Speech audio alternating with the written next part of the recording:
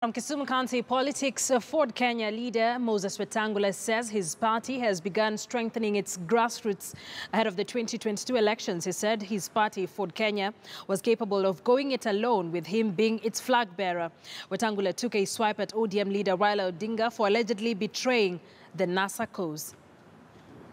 You never say never. But as a party, we can't start off by looking for coalitions. We must look for strength. It is our strength that will make us be able to engage anybody else in future. As it is now, we're a party looking for the leadership of the country. We're a party with defined and clear policies. We're a party with a leadership that everybody can see and know. And we want to engage the people of Kenya and ask them, is it possible to give us an opportunity to be your leaders?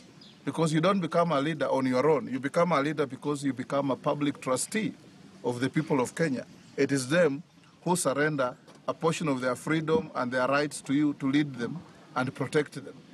And that's what we are looking for.